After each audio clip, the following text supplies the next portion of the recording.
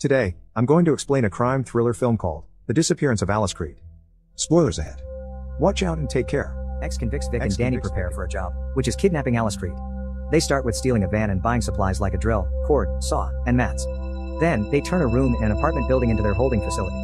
All the furniture is replaced, thick mats are put on the walls and floors, and the windows are drilled with wood. They even buy a new bed and carefully assemble it, making some improvements by adding a tool that will hold the cords. Danny changes the lock on the door, then adds a few more. Vic and Danny also personalize the van by putting some thick sheets of plastic inside to make it easier for them to clean, then add a small curved pipe that can be used to hold a person in one place. After packing, changing into their suits, and dumping their trash on the street, they finally wait outside for Alice. Vic and Danny carry Alice inside the van, then lock her handcuffs on the curved pipe before binding her feet with duct tape. With a bag of cloth over her head, there isn't much Alice can do or see, and it isn't long before she's taken to the room that Vic and Danny have prepared. Alice struggles and screams when the men tie her to the bed and remove her clothes by cutting them.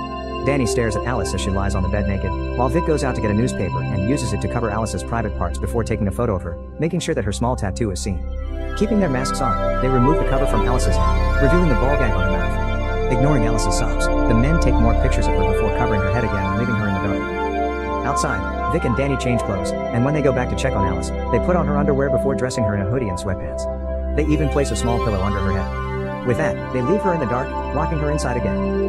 Danny watches Vic as he checks Alice's naked pictures to save them in a hard drive. Later, Danny asks him if he sent the email and pictures to Alice's father, and Vic replies that he did. They then go back to Alice's room and inform her that they need to keep her hydrated. Vic tells her that they'll remove her gag so she can drink, then begs her not to shout since they don't want to hurt or kill her. However, Vic warns Alice that they're prepared to do either or both of those things if they need to. When Vic removes her gag, Alice begs him to let her go, saying she has a daughter who needs her. Ignoring her pleas, Vic covers her mouth and tells her they know everything about her, including the fact that she doesn't have a daughter. As Vic talks, Alice suddenly bites his hand, and when he pulls back, Vic slaps her while Danny looks away. He then puts pressure on her neck, urging her to just listen to them and do as they say. When Alice agrees, Vic finally lets her drink from a bottle and puts the ball gag back in her mouth. He also teaches her a hand signal that she can use to tell them she needs to go to the bathroom. Vic reminds her to hold it in and wait for them to come, adding that they won't change her sheets and clothes if she soils them. During dinner, Vic gets mad at Danny for refusing to read and insists that they need to keep their energy up. However, Danny is adamant that he isn't hungry. Pissed, Vic shoves food in Danny's mouth, saying that if he doesn't feel hungry after 9 hours of not eating anything, then something's not right. Vic tells him not to overthink this, especially about whether they're treating Alice right or not. Vic reminds him that they're too far along to stop, and when Danny comes to his senses, he finally starts eating. Vic then instructs him to check on Alice, and when he does, Alice gives him the signal that she needs to pee. Danny brings in a bedpan, pulls down her pants, and lets her do her business. Humiliated, Alice cries as she pees while the men just coldly watch her. Once she's done, Danny pulls up her pants while Vic covers her head. As Vic prepares to leave, Danny reminds him to be careful and dump the phone. This irritates Vic, and he retorts that he's not stupid before reminding Danny not to drink while watching Alice. When he's gone, Danny looks at Alice's naked photos on the laptop, making him feel guilty and uncomfortable. He then checks on Alice and hovers above her with the desire to feel her skin, but he manages to restrain himself. However, Alice suddenly jolts, and when Danny accidentally touches her, he hurriedly leaves the room and locks it. When Vic comes back, he informs Danny that he's made the call to Alice's father. Her father agreed to pay, but while they were talking, Vic heard a click, which meant that the cops were listening to their conversation. This makes Danny panic, but Vic calms him down, assuring him that he got rid of the phone he used to make the call. He also informs Danny that Alice's father wanted to speak with her to make sure that she's still alive, but Vic said no since he knew that he was just stalling so the cops could trace the call. This does nothing to soothe Danny's nerves, but Vic guarantees him that Alice's father will get the money in the morning, adding that they need to make sure that he gets the money from the bank as soon and as fast as he can. While pointing a gun at Alice, Vic tells her that they're going to untie her, and once they do, they want Alice to sit on the edge of the bed and stay still. Once Danny unties her and removes her gag, Vic instructs her to look in the camera and talk to her father.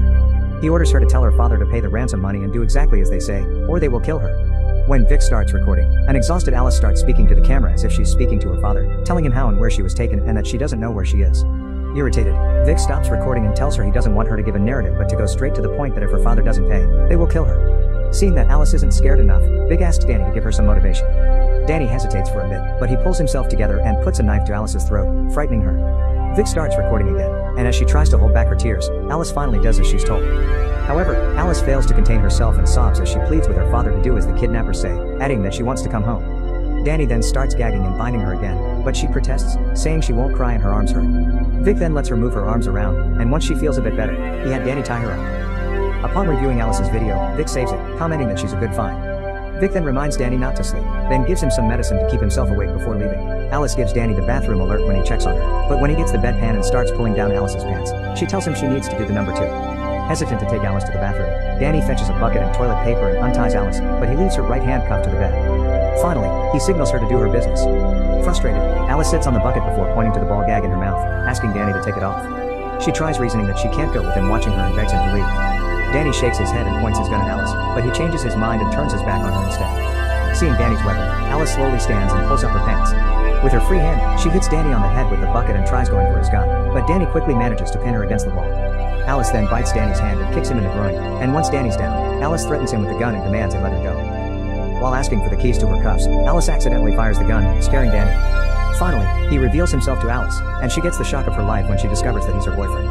Danny explains that since Alice is always talking about how much she hates her father, they've decided to get money from her. As Alice gets confused, Danny tries convincing her that he's kidnapped her for their sake. Unsatisfied with Danny's answer, Alice shouts that he's humiliated her in front of a stranger. Danny then tells her that Vic is someone he met in prison and that Vic doesn't know about their relationship. Vic thinks she's just some random rich girl, and he has no idea that Danny will betray him. With the gun still pointed at Danny, Alice asks him why he didn't tell her about his plan, saying she thought she'd die. Danny tries telling her that it had to look real or Vic will be suspicious, but Alice gets tired of listening to his explanation. When she asks how much her father is paying, Danny informs her that he's agreed to pay $2 million in cash. He adds that all she had to do was lie down in bed, but Alice remains unconvinced. Vic then arrives and starts knocking on the door, so Danny begs Alice to give him the gun back, or Vic will kill them both. With no other choice, Alice asks Danny not to let Vic hurt her before finally dropping the gun. He ties her back to bed, and as he's about to gag her, she makes him promise that he'll keep his end of the bargain. With that, the two kiss. Danny then locks the rooms and cleans up in the bathroom before answering the door, and when Vic comes inside, he demands to know where Danny was. Danny replies that Alice was just relieving herself in the bathroom, and Vic believes him. After Danny learns that Alice's father has seen her video, Vic informs him that they'll be doing the exchange the following day. Vic then tells Danny to get some sleep since they have a big day ahead, and Danny doesn't even protest. The following morning, Vic and Danny wake up late. While Vic feeds Alice, she and Danny notice the bullet casing from when Alice accidentally fired the gun the previous night. Danny moves to the other side of the room to pick it up, but Vic immediately notices and orders him to get back to his position. After feeding Alice, Vic stands and accidentally drops the bowl and the spoon on the ground, right where the casing is. Without thinking, Danny rushes to pick up the spoon and casing, and when Vic asks for the spoon back, Danny gives it to him but manages to hide the casing in his hand before putting it in his pocket. After locking Alice in, Vic asks Danny if he's fine, and he replies that he is. Vic then reminds him to focus on their task, insisting that he can't do it without Danny. When Danny goes to the bathroom to pee, he decides to flush the casing in the toilet. Unfortunately, it doesn't go all the way in, so Danny has to keep flushing the toilet until Vic notices it and starts worrying. Vic demands Danny to open the door, but Danny is busy looking for a place where he can hide the casing. When Vic threatens to kick the door open, Danny just swallows the casing and tells Vic the toilet was clogged, but he's managed to fix it. Although he's initially suspicious, Vic believes Danny but tells him to quit goofing around. In the living room, Vic reminds Danny that they're nearly done, and in 2 days, they'll be on the other side of the world. Vic tells Danny that it will be just the two of them, and even though they won't be able to go out that much during the first 2 weeks, they at least have each other. The two then start kissing each other passionately as if they've been lovers for a long time, and when they break the kiss, Vic tells Danny he has to go since the bank is about to open. As Vic leaves, Danny locks the door and goes to Alice's room. Danny informs Alice that Vic has left to get the money from her father, so Alice asks Danny to untie her. Danny is a little hesitant and jumpy, but Alice says he can trust her like she trusted him. As Danny massages Alice's foot after untying her, Alice asks him how he got Vic to pick her. Danny explains she fits Vic's criteria and that he's been planning a kidnapping since he was still in jail. When Vic got out, he contacted Danny, and Danny says he didn't have to look far for their target. He then says Vic is arranging the exchange near the river, and they will drive Alice nearby where her father can't find her. Once Vic is getting the money, Danny will let Alice go. However, Alice is worried that Vic will just steal the money, but Danny assures her that he won't. And when Vic has the money, Danny says he will take it from him and meet up with her. Still unconvinced that Danny's plan will work, Alice tells Danny she's scared before seducing him. They start kissing and undressing each other, and when Alice manages to get on top of Danny, she suddenly cuffs him to the bed. Before Alice could cuff his other hand, Danny throws her on the floor, demanding to tell him what she's doing. Alice gets dressed and snaps at him, saying she won't just sit around after he kidnapped her. At this point, Danny is completely naked as he tries to break free from his cuff. He tells Alice that they had a plan, but Alice is having none of it. As Alice leaves the room, she finds the front door locked from the inside. She then sees a mobile phone on the table, and when she calls 999, she informs the operator that she's been kidnapped but doesn't know where she is. Alice starts to panic, asking the operator to come and get her fast before Vic comes back. When she notices the gun on the table, she uses it to threaten Danny into giving her the keys. He then tells her that they're in his right-hand pocket, and as Alice is about to get them, she orders Danny to get back to bed. After retrieving the keys, Danny suddenly kicks Alice's hand and slaps her hard, causing her to lose balance. Danny picks up the gun and points it at her before placing his foot on Alice's throat, demanding that she return the keys. Once Alice throws them to him, Danny puts pressure on her throat until she passes out. Finally, he removes his cuff and ties Alice back to bed before going to the bathroom to vomit. Danny starts to laugh and cry when he accidentally threw up the bullet casing, and once he calms down, Vic arrives. Vic informs Danny that Alice's father already has the money and is just waiting for the location. They just have to move Alice to the warehouse and wait for the exchange. However, when they go to check on Alice, she won't wake up. Frightened, Vic asks Danny what he did, but Danny denies doing anything. Vic then gets a small bottle of ammonia and lets Alice inhale it, and once she's awake, Danny tells Vic to calm down, assuring him that their hostage is fine. In the living room, Vic orders Danny to prepare the van.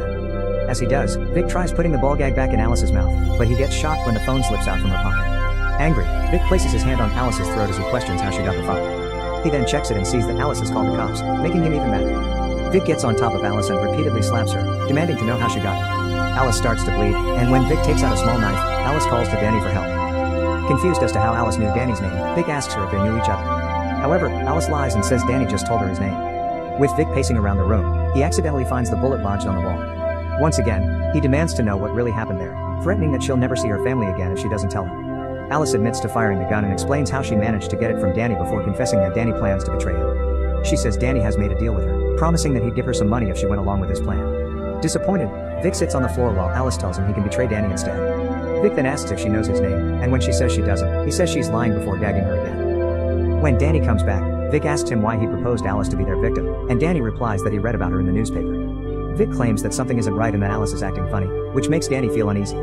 He asks Vic what Alice said, but Vic replies that she didn't say anything. Vic then asks Danny to come to him, only to put a gun to his head. He wants Danny to say he loves him, so Danny does. The men sedate Alice, and once she's unconscious, they remove their mask, untie her, and wrap her in a blanket. They then take Alice to the van and remove the sheet before finally going to the warehouse, where they cuff her in another room. Vic asks for Danny's set of keys and tells him they'll get the money together. Surprised by the sudden change of plans, Danny insists on staying with Alice as a lookout, but Vic tells him he needs him in case things go sideways. Defeated, Danny goes with Vic to the forest, and he says that the money is there. Vic shows Danny a hole where he can get the money, but when Danny goes to take it, he calls Vic and shows him that it's empty. Vic then admits that the money was never there. The hole is for him because he messed up. Danny begs for his life, and when Vic asks if Danny told Alice his name, Danny replies that he only told her his first name and that they met in prison. Danny then tries getting Vic's sympathy by recounting how Vic protected him when they first met, and as Vic gets distracted, Danny lunges at him and runs. Vic fires at Danny but misses, so he chases him through the woods.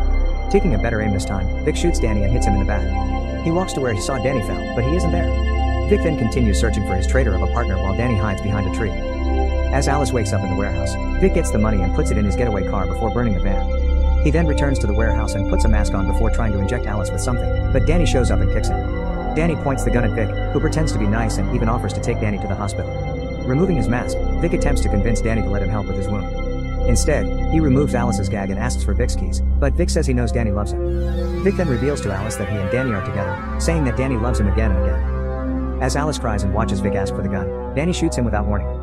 Danny then takes the keys from Vic, and instead of letting Alice go, he just smirks and tells her that she should have listened to him before walking away. Alice begs Danny to come back, but he only ignores her. However, Alice realizes that Vic is still alive, and though he's already weak, Vic manages to toss the keys close to her. Meanwhile, Danny drives away with the ransom money. With effort, Alice successfully reaches the keys using her foot, and after removing her cuffs, she finds her way out of the warehouse. With no other choice but to walk home, Alice starts her way down the road, where she sees Danny's car. Alice finds Danny's dead body inside, so she pulls him out of the vehicle and gets in. She then changes the music and sobs, and when she sees the money in the passenger seat, Alice starts to